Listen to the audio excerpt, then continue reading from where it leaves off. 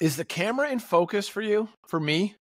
Yes. Because this might be a byproduct of just the overall internet quality in here, which seems to be okay. You actually look really good for me right now. Oh, I do. Oh, I do. I used moisturizer this morning.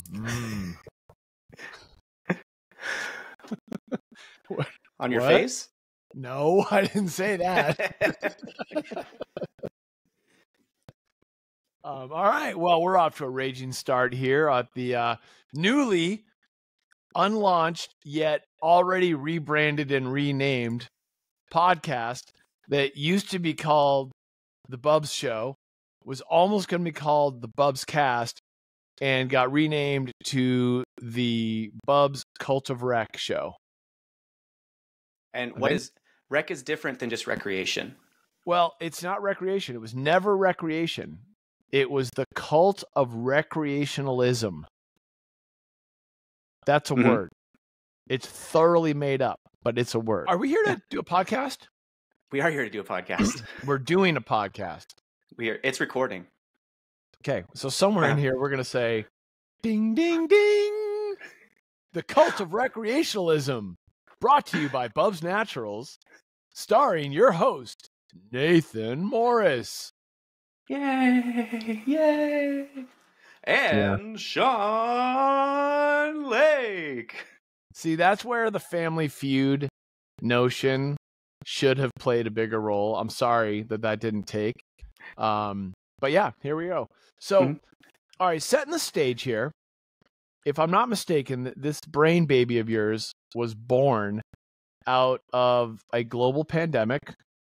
Sounds weird and conspiratorial to me. However, apparently there was this period of time when a lot of us didn't leave our houses for a while, or we did and we just didn't talk about it. And during that time, I started hosting a boatload of Instagram lives. It was a brand new rollout from Instagram in 2020, and we were literally all kind of cooped up. So I would check in with some of our influencers and professional athletes and just friends of the brand in various areas. I'll never forget like talking to Danny Way and Dan Giordano and Hillary Nelson, was a close friend of the brand, and like all these different personalities about what was happening in their world. So, you know, Danny was in Southern California and Dan Giordano was in New York, and it was like a ghost town. But what we realized in doing all of these early interviews was that it was great content. A lot of people tuned in and they became really fun conversations. And, you know, we realized over the years at Bubs, like, we just know a lot of really interesting, cool people. And so Nathan, you said, hey, Sean, quit doing all the Instagram lives every year. Let's switch to a podcast. I think what I said was, well, let's do both.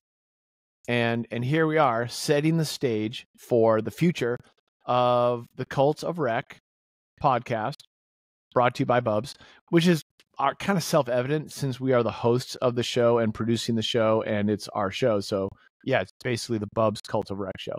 There we go. Yeah, and my goal with that was nothing against Instagram Live, but you were doing those on there. They were great conversations, but they could only live on Instagram Live. And this way we can get to more people. So we're going to post this, whatever platform you listen to podcasts on. We're going to be on YouTube. We're going to clip out like important clips and all that, put it on like Instagram Reels, TikTok once I get that login and re-download TikTok. Yeah. And then Are you ready? Do what? Are you ready for TikTok? No. Too old for TikTok. You're too old for TikTok. Apparently there's a gap though, because my age demo loves TikTok. Apparently there's this like 40 plus crew that's all about TikTok. Like our ad sales person at our collagen company, we do a ton of work with. We've been working together for 6 years, and she's probably, I don't know, early 60s. And she hits me up and she's like, tell me you've watched this video on TikTok. And I'm like, I don't have TikTok. She's like, you're crazy. You got to get TikTok. I'm like, no, I don't. But it's a thing. Apparently, not only the kids, but the kids' parents are all about the talk. Mm-hmm. I just get it on Instagram 2 weeks later. So there you go. You get the filter with a little watermark at the bottom. You don't feel like you're missing anything. Yeah, and I'm good. Yeah, you're just not viral. Uh-huh. I can live with that. Yeah.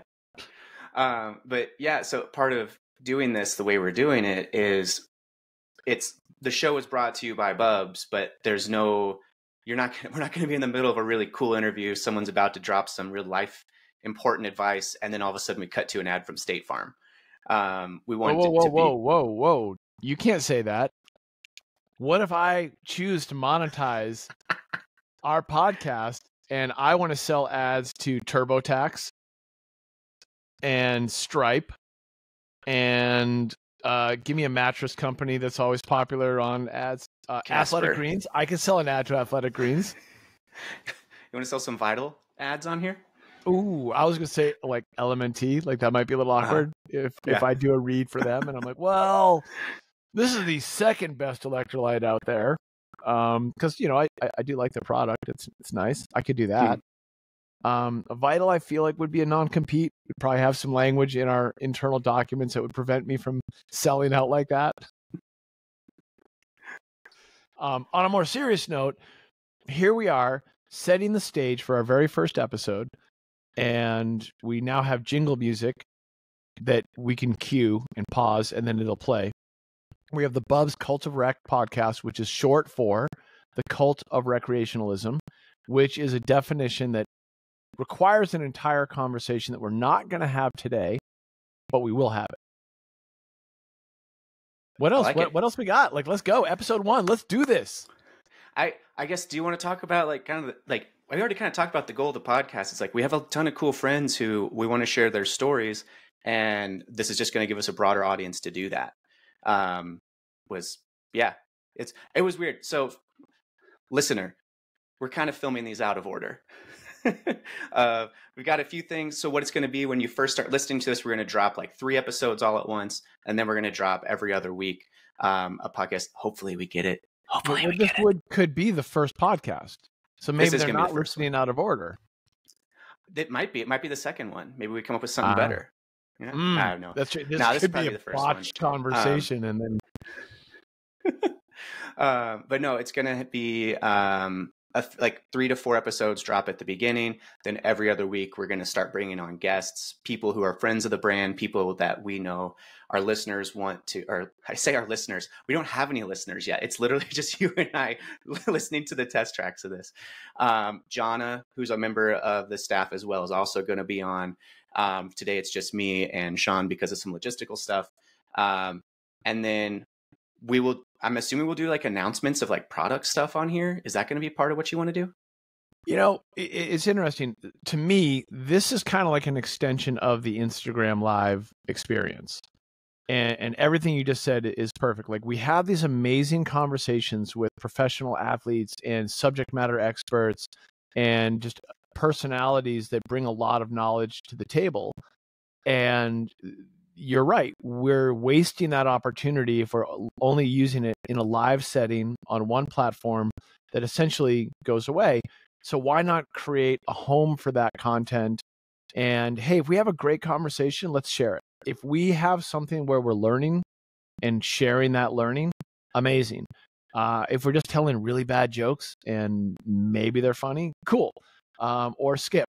You never know. But we need to have a more permanent home for it. So I totally agree with that. And, just in the last week, I was chatting with, Prime Hall and Don Tran, who are 2 Marine Raiders who have just gone on to found this amazing fitness protocol called Deep End Fitness.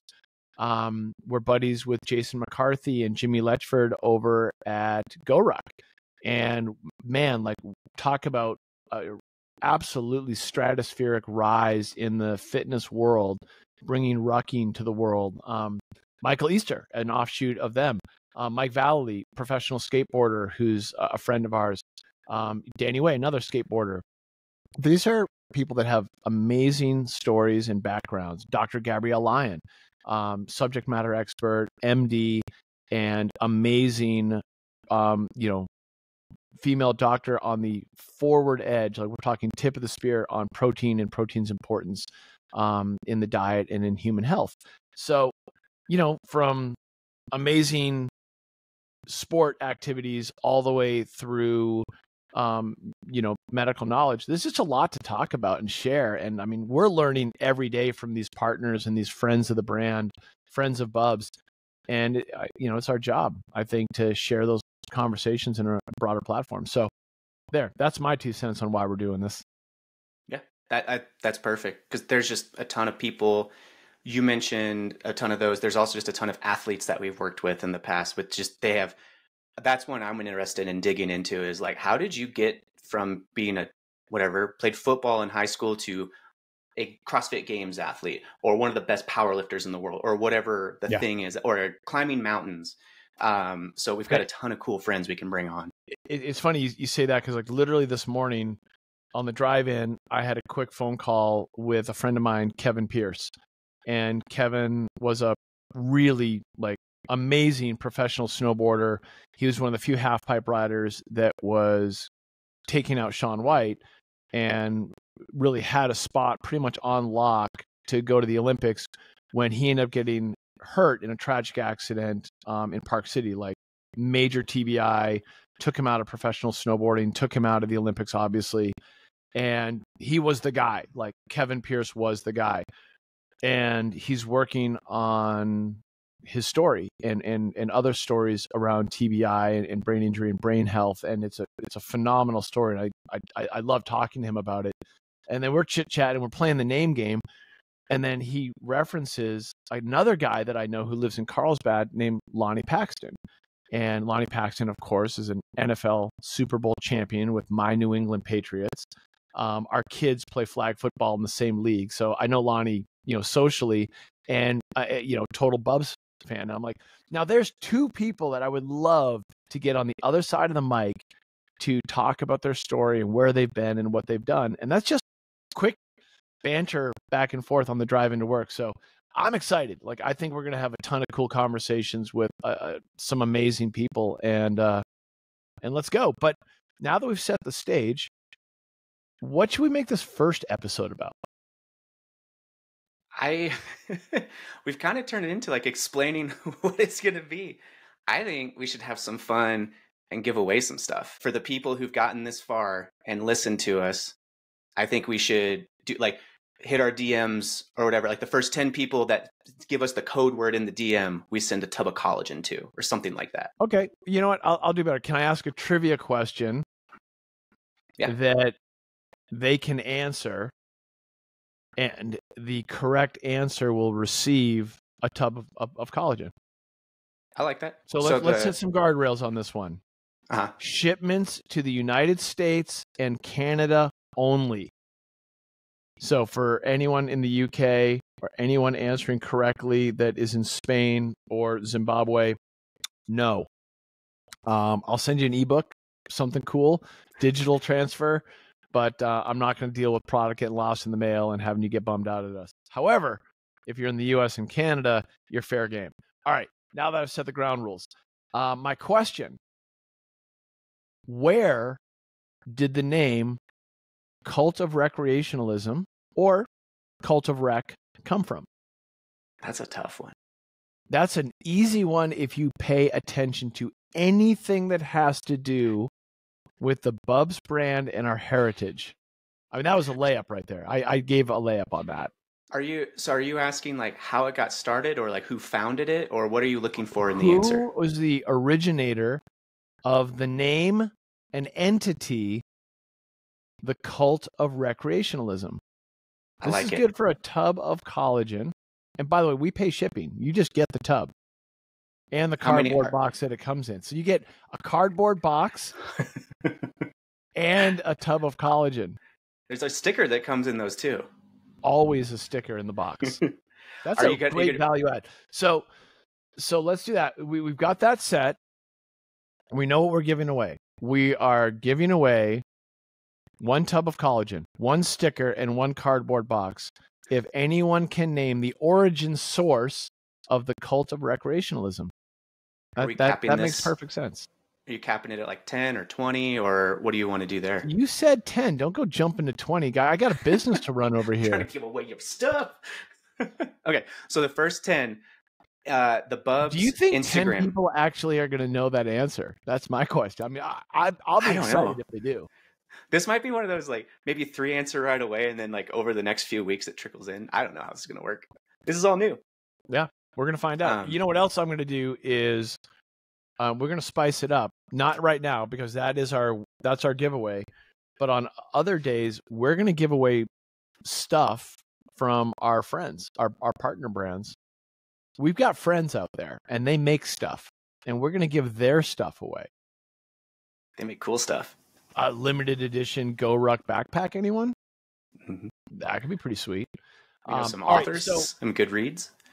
So back on this, the way this podcast is going to run and is running is effectively there's 3 hosts. So let's talk about the 3 hosts. Nathan, this podcast was your idea, and depending on who the guest is, you're going to be one of the hosts. Correct. And you're going to pick the guests that you might want to interview. Like, let's say it's Kevin Ogar or, a Matt Chan or someone amazing from the functional fitness space, which is a huge part of our brand. You might take on some of those guests and drive a compelling interview. Is that fair? Yeah. All right. So then you've got Jonna Ward. Now, Jonna is in the room right now. She just walked in the door. She may make a quick appearance lurking over my head. And if she does that, you're going to get to meet our second hostess. Hi. There we go. So that blurry whirlwind that just happened is Jonna. So Jonna brings a ton of personality to the table and happens to be a bit of an endurance specialist. I would say that because she jogs a lot of the running stuff, and she's super active in that space and just knows a ton about, say, I don't know, cold therapy and running. Not together, because that'd be weird because you're in an ice bath, so you can't really run at the same time. But she practices what the brand preaches. So I think she's going to be a phenomenal host to have on the show. And me. I'll talk to some people too. I like how you're selling. Don't like say over, too like quick. You're kind of like, shit. That's right. We're stuck with him. That'll be fun. Oh man, what was it I wrote on the doc when I was pitching this? Of like, here's the pros of having a podcast. Like this kind of reach, this cons. The only one was we have to listen to Sean talk more. Yeah. So there's that. Thanks. But so I'll interview, obviously, like, look, I just name dropped Lonnie Paxton and Kevin.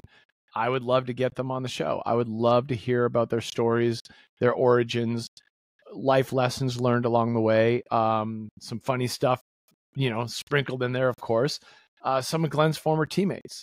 And I'm not going to call anyone out by name right now, but there's a handful of awesome people that served in naval special warfare that were SEALs, that they're very colorful personalities, and getting them on the show and talking a little bit about their worlds would be an absolute no-brainer. So I think there's a lot of ammo here to start. And then the beauty of Bubs is that we meet new people like every week, and it just keeps adding to that potential guest list. So I'm fired up. I think it's going to be awesome to put some content together and get it started. And I think that, to me, pretty well wraps up what would be the intro episode, because I don't know what else you're supposed to talk about. We're going to give shit away. We're going to talk to cool people. We're going to tell jokes that are hopefully funny. You're going to make fun of me. That's like a guarantee. Like right now, how your camera's out of focus. That's not my fault. Try tapping it. Does tapping it make it focus or anything? Or oh, it kind of did. Do this. Try putting your palm over it, all the way over it, and then just pull back real fast. Ooh, I'm back in focus. There we go. That's the key. Huh.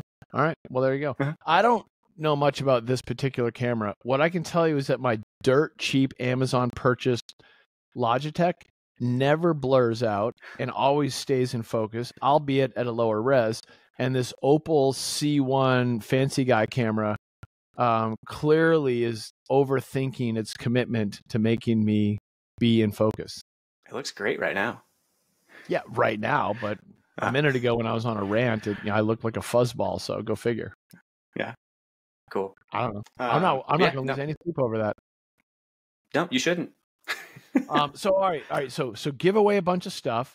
I didn't know about that. That was an unplanned add-in from your end. So that's cool. I'm going to take that out of your very nominal base pay, and we'll give away a bunch of stuff, and we will have a bunch of cool people on the show. And between Jonna, you, and myself, we're going to be talking to a whole bunch of crew, right?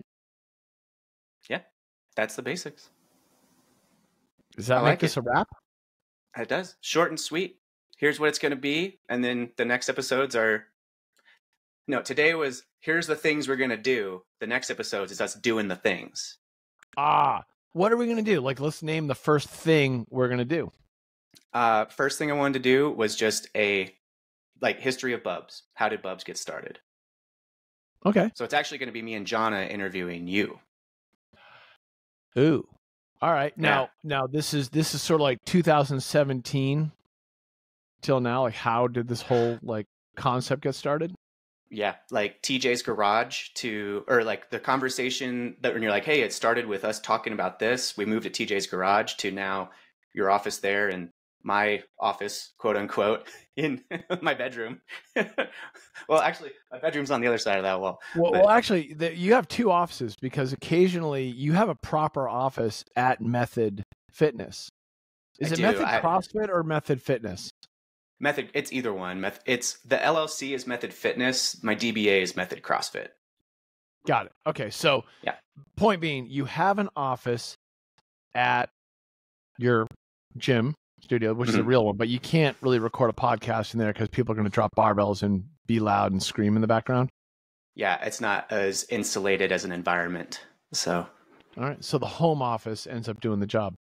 Yeah, which this is just a tiny bedroom. So, is that your guest room, or are you in your roommate's bedroom right now, and they're waiting to come in and change their clothes? Turn the camera down to sleep on the floor. No, it's just a tiny room. So I do have a roommate, Jeremy. His room's in the basement. He pretty much has the whole basement to himself. So you have a basement dweller. Yeah, I do. I feel we're learning so much right now. Got a basement dweller. You have a room upstairs that could be his bedroom, and instead you tuck Jeremy down in the basement. Well, there's a bathroom and everything down there. So he has his own bathroom and all that. We share, there's the living room of everything. We share all of that. But then his room and bathroom and all that kind of stuff is downstairs. When you say bathroom, do you mean there's a hole chiseled out of the concrete in the ground where he can just do his business? Bathroom? Hole is a generous term. Yeah. Okay. No, he's got his a whole bathroom down there. So okay, just making sure there's not shower. Here when you walk downstairs, you put the handcuffs and the gag ball on. It's on the door as you walk down into the basement. Just checking in with you. No, not that. All right, good. Probably edit that part out. So obviously now we're kind of rambling here, but we'll be rotating through different guests. The first episode, how we got Bub's launch, what was the deal behind it? That's a good episode. Anything else in the plans? And then I also wanted to do just your background in history, because every time I talk to you, I learn something new about when you did X or how Shaun White and all this kind of stuff. And so I think a lot of people, if people are listening this far into the podcast, they know enough about your background that you were a professional snowboarder, and then you're now obviously one of the co-founders of Bubs. I want to fill the gap in there and give that timeline. All right. Yeah, I mean, that non-linear of a journey as that was, yeah, we'll definitely get into it. I look forward to it. Dude, this is amazing. I can't wait for the first 2 episodes, mostly because I'm going to be the one recording them, so then I won't ever have to listen to them afterwards because I'll know what I said, which will be perfect. Mm-hmm.